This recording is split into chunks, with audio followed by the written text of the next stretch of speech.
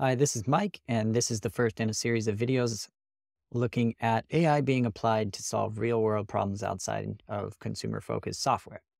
My hope is that through understanding how people are using AI in other fields, you'll be able to take those learnings and apply them to your own work and interests, or conversely, that you'll be able to map how your expertise might help you transition to new opportunities that are more aligned with your passions and goals. In this video, we'll be looking at how AI can be used within agriculture to analyze crop yields, improve on existing agricultural practices, and extend this knowledge to new and unexplored areas such as agroforestry. Now, none of this is my content. To be clear, it's a vastly summarized and hopefully more widely understandable analysis of a webinar I attended by AI for Good. And I will link to the original presentation and research so you can check it out for yourself. This was presented by Ravana Rocher, I'm probably mispronouncing that, the Joint Research Center for Advanced Studies, the European Commission. They did a study, and what they were trying to do is figure out if they could use AI to answer these questions in these bubbles here. So this is a field of cauliflower, and they are wondering, what will the plant look like tomorrow? What will it look like in 30 days? What is the yield in this particular region of the field versus other regions?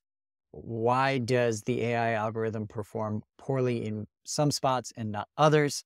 They used a UAV to take aerial photos of the crops so that they could study individual plants. And what they're looking for is this nice round head of the cauliflower. So cauliflower develops best when it takes this nice round shape. That obviously doesn't always happen. So the presumption is that by using AI, they can identify healthy, good cauliflower plants and non-healthy. So here's an aerial view of what they see.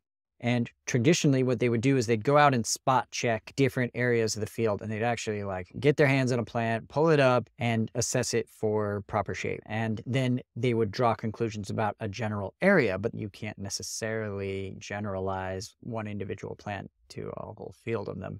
So what AI allows you to do is actually analyze each individual plant in a field. And you can see there's thousands of these. So pretty powerful if it works. So what we're looking at here is a time series of the growth stages of these cauliflower plants. And where the researchers want to get to is the ability to test network activation on portions of the image. So what they do is they create these occlusion sensitivity maps. So they cover up pieces of the image and they test how the model performs on classification before and after occlusion. And by doing this, they can figure out from what part of the image a given layer of the network takes information. So certain layers will activate on, say, the corners of the image. Some will activate on the center. The goal is to activate on the center because that is where the head of the cauliflower will be. That's the area of interest.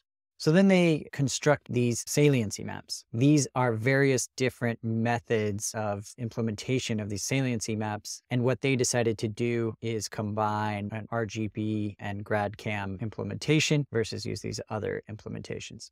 Then what they did is they took clusters of layers to see how accurate the network was performing. For example, this very first image is all blue, which means it's not really identifying the center of the cauliflower. It's activating on the corners. So here, here, and here.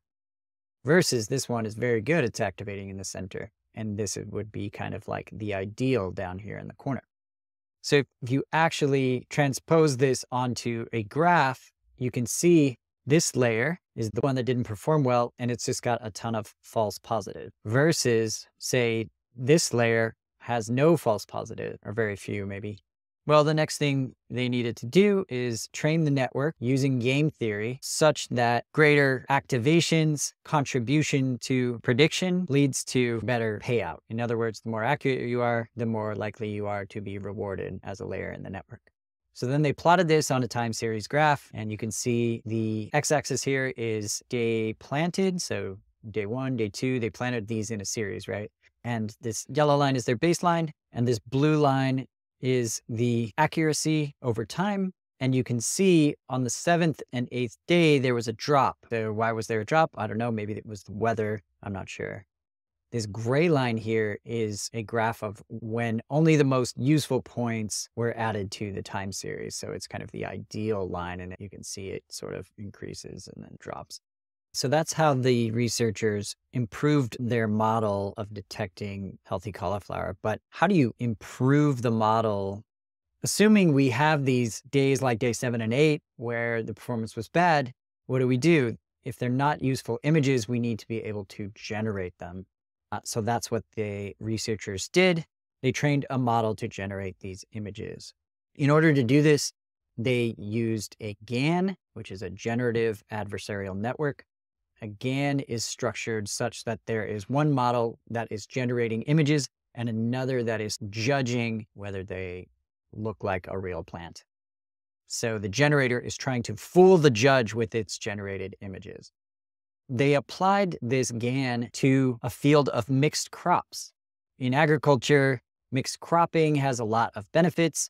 It increases crop yield, it reduces pesticide use, it improves plant health, etc.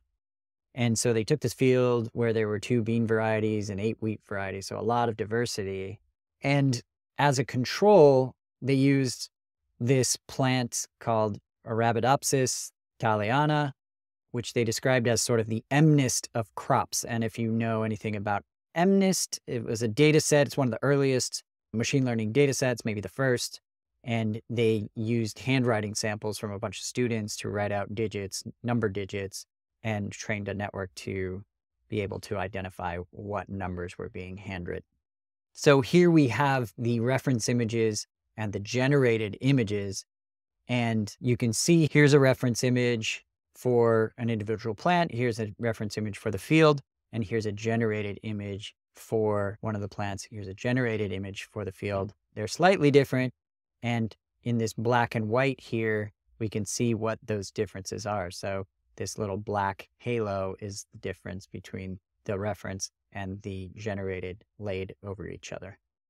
So now in machine learning, there's this training space, which is called the latent space. And so what the researchers were trying to do is create an interpretable latent space where they could actually control what factors influence the final output image. If these were the factors, sun, temperature, rain, pesticide use, they could manipulate the mix of those variables in the generated image and say, okay, if we knock out the sun and we use a bunch of pesticides, what will happen? Probably you'll get a bare brown field. I don't know. So this allows you to determine what factors are most important in creating healthy crops or ideal outputs in the harvest.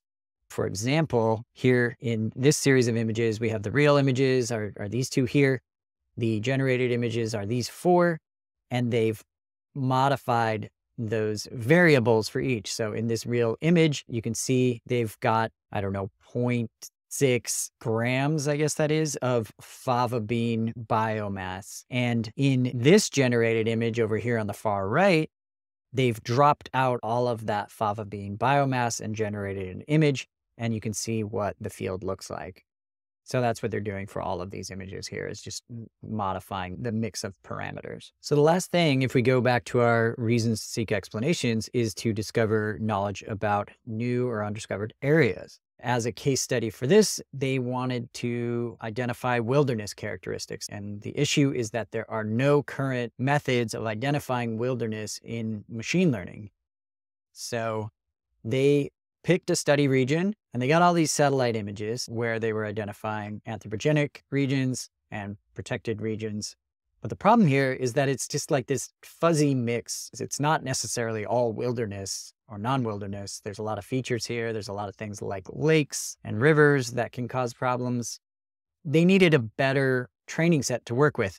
And the way that they dealt with that was to take known forest regions, known agricultural regions, and generate these synthetic blended images where the boundaries are interpretable. So you can see one here and you can see it's kind of like crosshatch. And what they can do with this is say for a specific point in the image, we know whether it's wilderness or whether it's a synthetic region. And they did this using cut mix applied to a regression network, which is called UNIT. And they named this network JungleNet. So they got like 20,000 training images almost, and they wanted to, similar to the previous studies we looked at, test the network activation. Here you have the training images, Here you have the activation maps. And then what they did is construct these 3D activation spaces. And the goal was to be able to construct a lookup table of where in these images the network was activated by wilderness, when it wasn't activated, and when it just did nothing.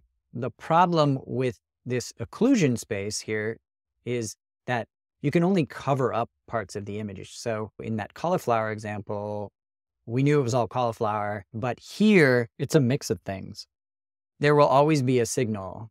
By working in the activation space, they could set all of the activations to 0 and essentially remove things from the image, which wasn't possible in the occlusion space. And so by doing this in the activation map, you can determine network sensitivity to wilderness. So that's what you get here.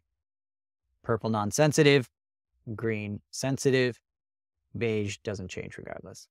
So if we look at an actual image area, so this is a real image, and we look at the activation mapping, we can see lakes are non-reactive to wilderness. They're not going to do anything because they're a body of water. So that's beige. This area is sort of like a wetlands area. There's some dry land. So that is going to be prime area for wilderness. And you can see the model correctly predicts that, okay, this is a wilderness area. And then over here, this was actually artificially created forests. I'm presuming what they're saying is that these forests were grown not through natural processes, but through human intervention. Assuming that's the right interpretation, the network could actually even predict that this wasn't naturally occurring wilderness, that it was planted by humans. So pretty impressive. That's my interpretation of this presentation. I will link to the original video, and AI for Good has a bunch of them that are worth checking out. I will also link to the research paper where you can read about this in much more detail. Thanks for watching.